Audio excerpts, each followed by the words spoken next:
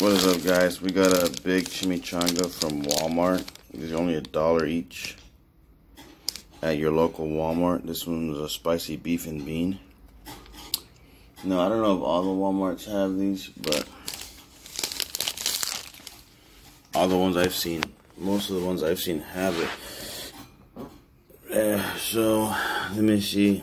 They have extra stuff inside usually, so that's why I got an extra taco here to put the extra stuff in, because it's too much stuff. You know, it spills out. I'm trying to get it, but it's hot as hell. I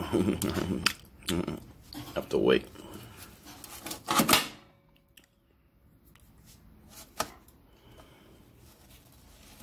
Damn, it's hot as hell.